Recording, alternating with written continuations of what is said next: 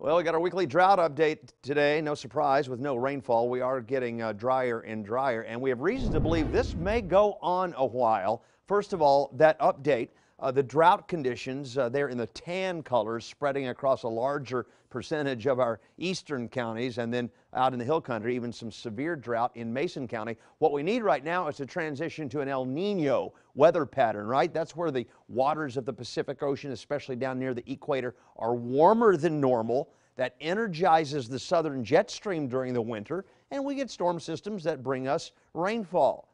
Unfortunately, we don't have an El Nino. We have the opposite of an El Nino in place. New information indicating now that it is a strengthening La Niña, meaning the waters in that same area of the Pacific Ocean are cooler than normal. That keeps the polar jet stream generally east to west in the north or northeastern U.S., and we tend to be warmer and drier through the winter months, and that is indeed what our forecast is. Hey, meteorologist Kristen Curry put together a great blog with a whole lot of detailed information about not only our current situation when it comes to La Niña, but what La Niña, El Nino is all about in detail. That's in the weather blog today on KXAN.com.